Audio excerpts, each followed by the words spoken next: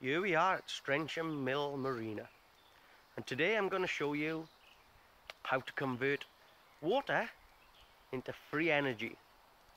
I'll give you a quick tour. This is the marina and this is the mill house. The mill house is fed water from the River Avon, and now I'll show you how it's done. Now this is the river, and the river flows quite fast and then it drops down a level.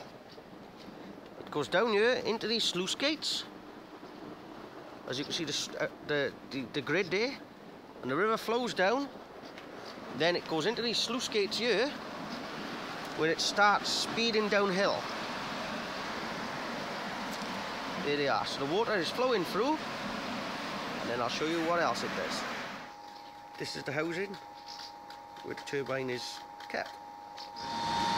This is the project diagram, and you can see the river levels and the way the turbine sits onto the bird's nest into the water. And I'll give you a quick look at the turbine itself. It's up and running. It's running at this capacity at the moment. It's producing 10 kilowatts, which is a little bit low, but the river is down. The river is at its lowest. So this is it. This is called free electricity, water powered, hydro turbine. The control room itself, pretty complex. You've got backup batteries, you've got the control panel, you've got the controls and the shut-off.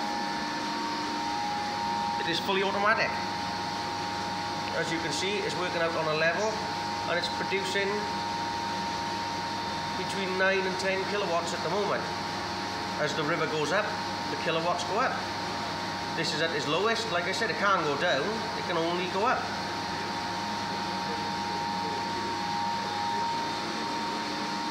Look at the engineering on it. Laser level on the top.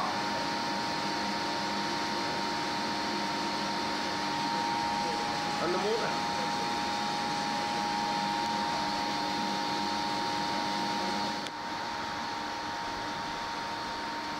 Now this is the base of the unit, and that shaft goes from the higher level all the way down, which I'm going to show you next.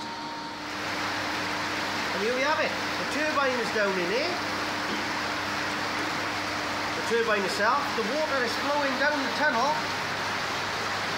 and then it goes into the turbine, spins the propeller, and like I said, the river is very, very low at the moment. We normally get them up on about 3 on the chart over there. So as the river is down, that's why he's only generating 10 kilowatts. Now if this was a bit fuller, that's when we're going to get the major wattage. So the water spins the propeller, which then turns the shaft, which then turns the pulley, which then turns the motor, which then goes out to the grid, selling back to the national grid. So basically what you've got is water for free, spinning the shaft of the turbine, turning the wheel, turning the motor. Free electricity. You cannot get greener than this.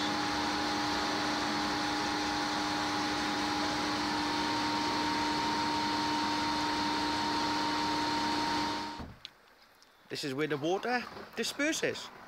So as you can see, it's dropped from one level and it's dropped down onto another level, and as the water passes through, 1 cubic feet of water is 1 ton in weight.